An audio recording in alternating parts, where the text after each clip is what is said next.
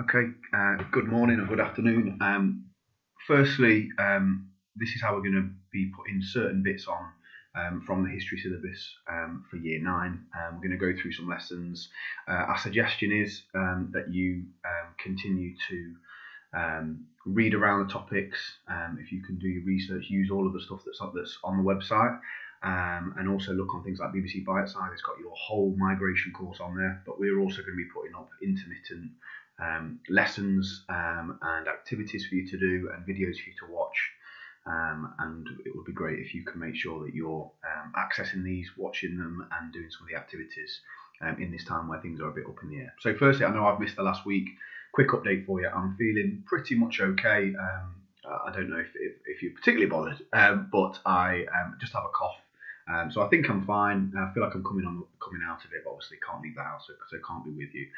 So I'm really sorry to have missed the last few lessons. You know, I love teaching year 9, love teaching this course, and it's been a real shame to miss out. Firstly, this is where we are at so far in terms of what we've seen. And if I can just suggest, it might be a good idea to get a pen and paper, to pause the video and to get a pen and paper and have a look at that. But hopefully this will work if I do that. You should be able to see today's lesson. The title is "Why Did a War Start Over Tea?" And these are some of the key words that we're going to be looking at today: autonomy, aristocracy, Boston Tea Party, this idea of no taxation without representation, and the Navigation Act. So these are our key words. We'll come back to those at the end. It might be a good idea at the end of the lesson to use those keywords in sentences to show that you understand them.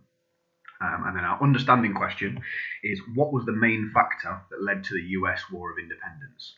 And because you've had your cover lessons, obviously, over the last couple of days, so we're going to be going over some bits again, because with your cover lessons, we don't know exactly how much you've covered. We don't know what bits we're focused on. So we're going to rewind a little bit just so that everybody is on the same page.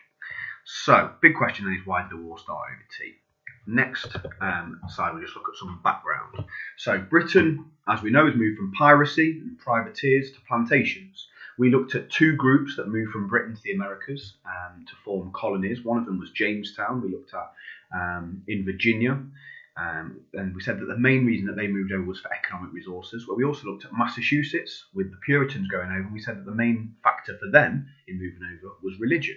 We also looked at the effect on the indigenous population. We looked at the Pocahontas story and whether she did or did not come across John Smith, and also the fact that she ended up marrying, or was forced into marrying, John Rolfe.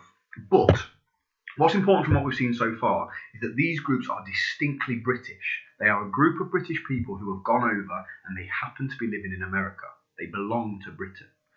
So how do we get to, this is the question we need to look at today, how do we get from this group of British people living in America in these 13 colonies, how do we get to them breaking away and forming their own country of the United States of America as we know it today? So, firstly, we're going to use one of our key words in this. Britain has given some control to the American colonies. So due to the Civil War, America was given more autonomy. They're given more control over how they live. And that's because Britain is too busy focusing on the Civil War between the Roundheads and the parliamentarians.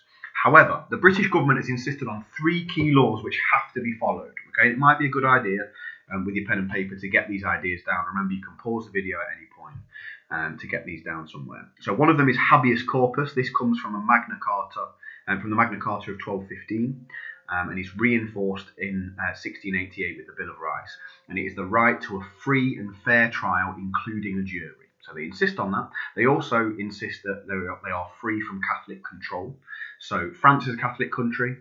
Britain has been fighting wars with them at this point, around this time, and they also France has also taken over large parts of North America, so they're worried about the influence of a Catholic country, and they see the Catholic faith as tyrannical. They see it as tyrannical means it links to that idea of being a tyrant. They see it as somebody who is controlling and not allowing anybody any freedom.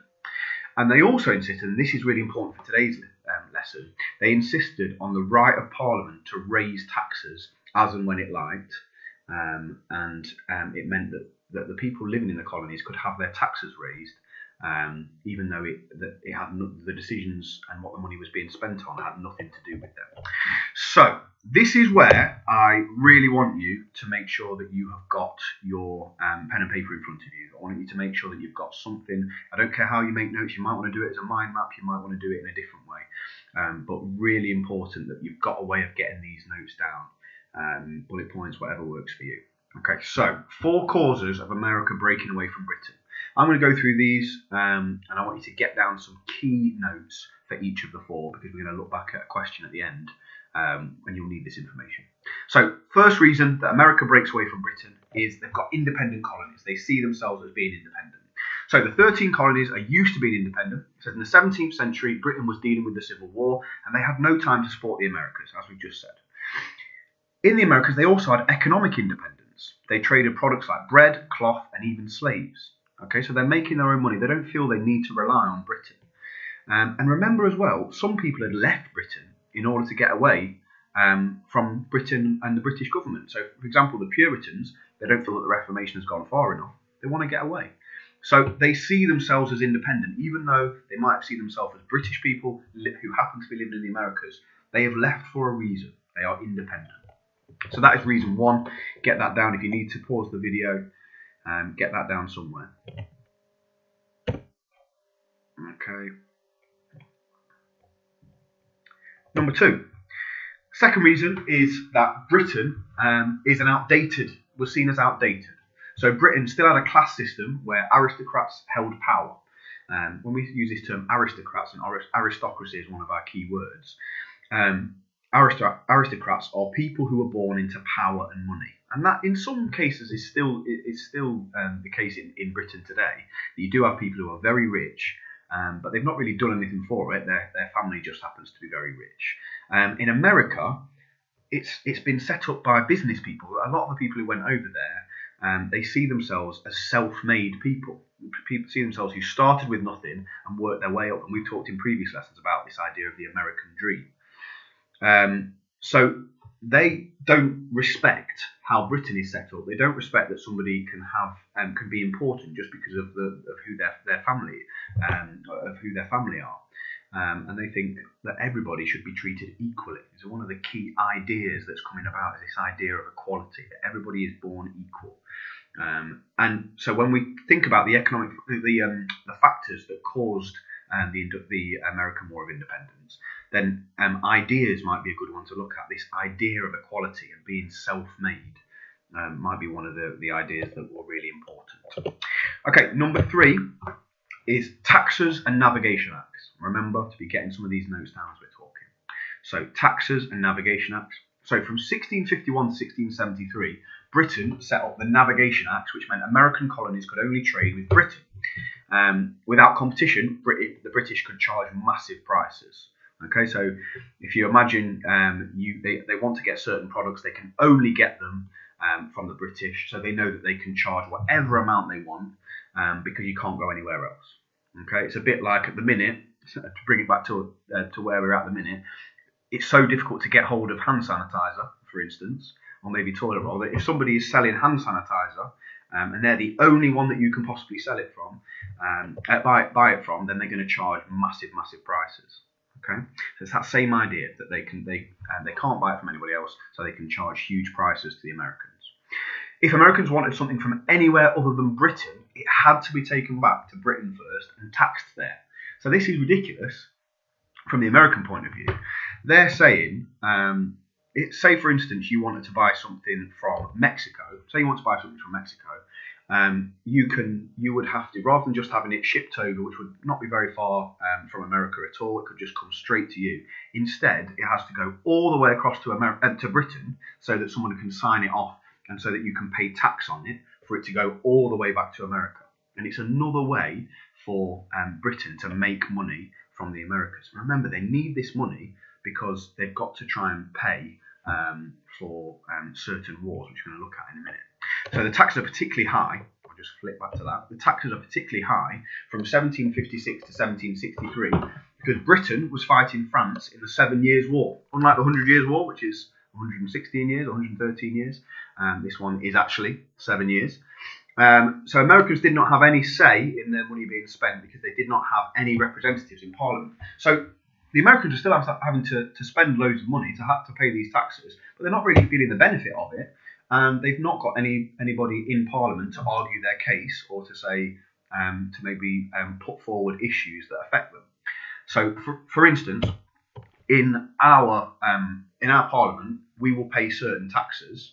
Okay, but we will also have somebody from our area, so somebody from Nottingham, who will be in the Houses of Parliament and will say, right, these people are paying their taxes, but the roads in Nottingham are really dodgy. There's lots of potholes, for instance. We've got an MP who can go and say that. The Americans at this time, they're paying all of this money, but they've got nobody who can speak about them in Parliament and explain their situation. So this American motto starts, and this is still used today sometimes when people remember the American War of Independence. But the American motto was no taxation without representation. That was their big idea. They're not going to pay any taxes if they're not going to be represented. Okay, number 4. Remember, keep pausing if there's stuff you want to get it down. Number 4 is our spark event. So it's our really short-term cause that led up to America breaking away from Britain and having the American War of Independence. So, December 1773, the British decided that they're going to start charging 3p for every £1 of tea sold. Okay, so a bit like today, if you're trying to get in the way of people's cup of tea, they are not going to be happy. And tea was even more important then. It was seen as a sign. It was a really fashionable thing to drink. It was seen as a sign of wealth and high society to be drinking tea. So the British decide they need more money, partly to fund these wars in France that the Americans have got nothing to do with, but still having to pay for. So a group of Americans are annoyed at the amount of money they're having to pay in taxes for the tea. So they jump onto a British ship in the port of Boston, which is in Massachusetts, and they dumped 342 cases of tea into the sea, and that was worth £11,000. £11,000 worth of tea floating in Boston port. The British are furious at this, not just because of the amount of money that it's cost, but also because they felt that they could control the American colonies. They felt that they were under their control. It was wrong for them to be doing this. So they responded by closing Boston port, so stopping any trade from happening in Boston, and they also banned public meetings. As a result of banning public meetings, Americans started meeting in private, and they held their first Congress in 1774 in Philadelphia. Now, Congress is just another word for meeting.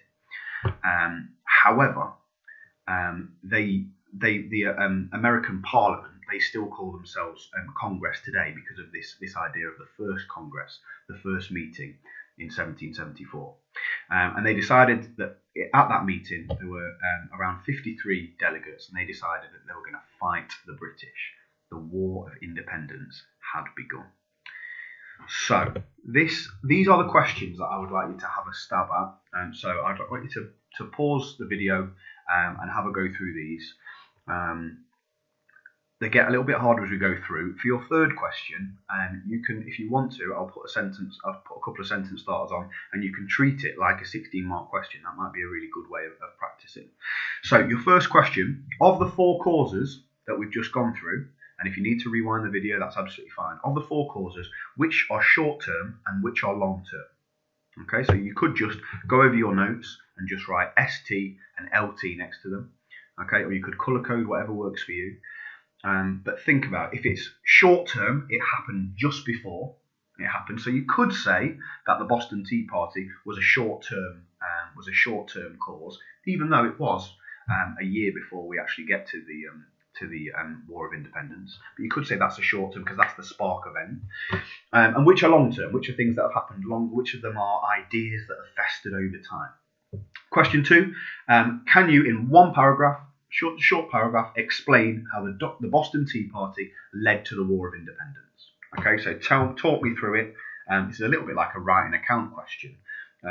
Tell me all of the steps consequently this led to. As a result of that, this happened. And again, go back over your notes, go back over the video to help you with that. And then finally, question 3, what factor was the most important reason for the US War of Independence? I've given you 3 main ones. You could choose any of the 7 that we've studied.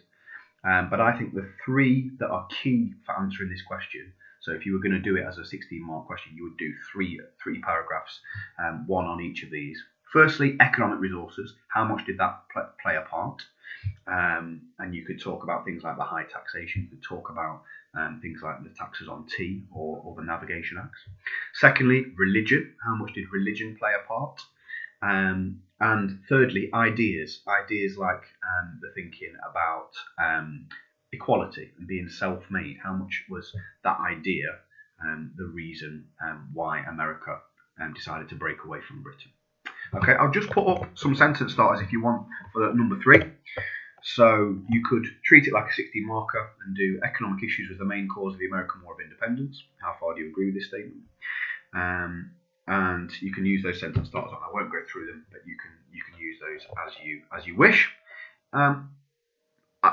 In terms of doing it, as it stands, you're going to have some independence in terms of whether I'm not going to be checking, basically. I'm not going to be checking whether you've done this. However, if you would like me to have a look at your answers and you think that would be a helpful thing, then if I can show you on here, then some of you will already have this, but you may want to email your work in, and I will happily have a look over it. So my email address is rwilliams1@bluecoatbeechdale.uk.com, and I will have a look over any of the work that you've completed, especially if you've done things like 16-mark questions. If you want me to answer them, then that would be great. Okay, so hopefully now you're going to pause the video at this point and answer me those 3 questions. Okay, so I will allow you to pause that now. Okay, hopefully everybody has had a go at answering those 3 questions. The last thing I want you to do, as I said, you can decide whether you want to email it over to that email address.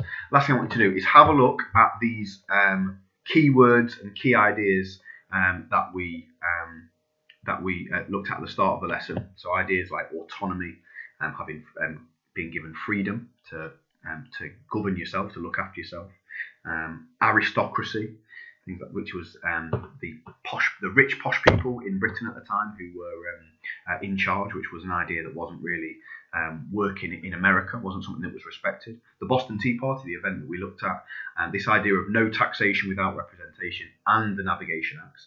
What I want you to do is I want you to try and write a couple of sentences which uses all of those keywords, or if you've got other people in the house with you, use those keywords to tell them what you've done in the lesson. Use those keywords to explain exactly what the lesson was about and how we got to this point that an argument over tea has led to the US War of Independence.